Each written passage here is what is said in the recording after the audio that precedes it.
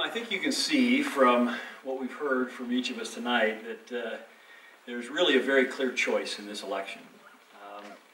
There are three candidates who believe we can't fix our roads and meet our needs without raising taxes. And there are three candidates here who believe we can meet our needs and fix our roads without raising taxes. And that is a very clear choice. Matt? My kids use the rec center for basketball and frequent the library programs that are in there.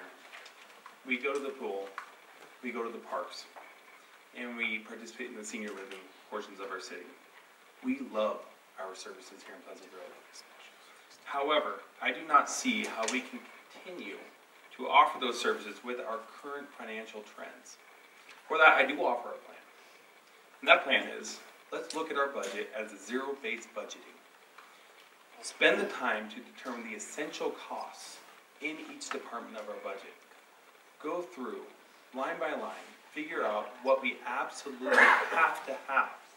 And then from there, we can continue on and look at what else we can offer.